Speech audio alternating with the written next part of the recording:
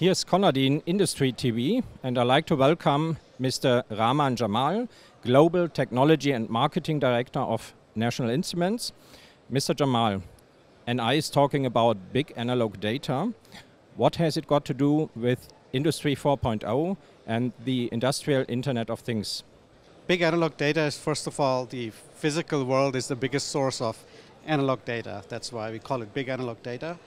In fact, National Instruments has been providing over 4 decades a vision to help our users, engineers and scientists to acquire big analog data, analyze big analog data and present big analog data. But today we are in the times of the convergence of the physical world with the internet, and this phenomena has many different names: Internet of Things, which is then subdivided into Internet of Commercial Things, Internet of Industrial Things, that again subdivides into smart grids, smart mobility, but also smart factory, which again is called Industry 4.0 in Germany.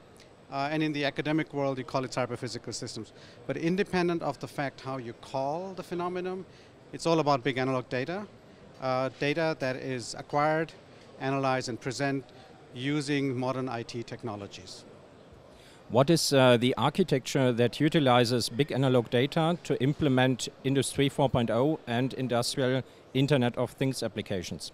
Yeah, it's a very good question because at the heart of all these applications or labels that I just mentioned, you find an architecture which physically interacts with the physical world, which does a lot of computing, complex computation, and then you have a comprehensive connectedness.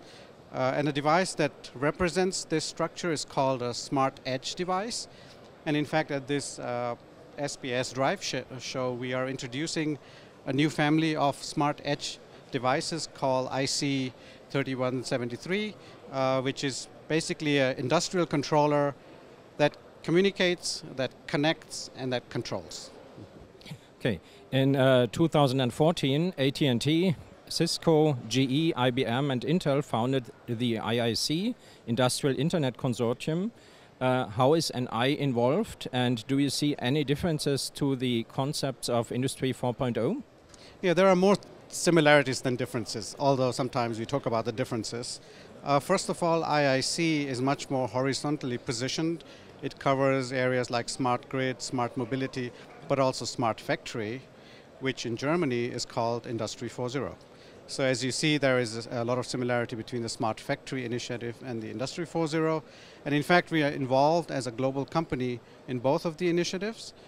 So we are involved in the test beds initiated by the IIC, where you have test beds on track and trace systems, on smart grids. But also on the Industry 4.0 side, we have companies like Airbus prototyping the factory of the future, using NI platform, the Rio architecture, for example.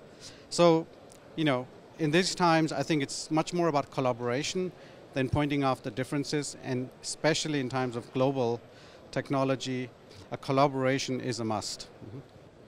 Mr. Jamal, thank you for your information.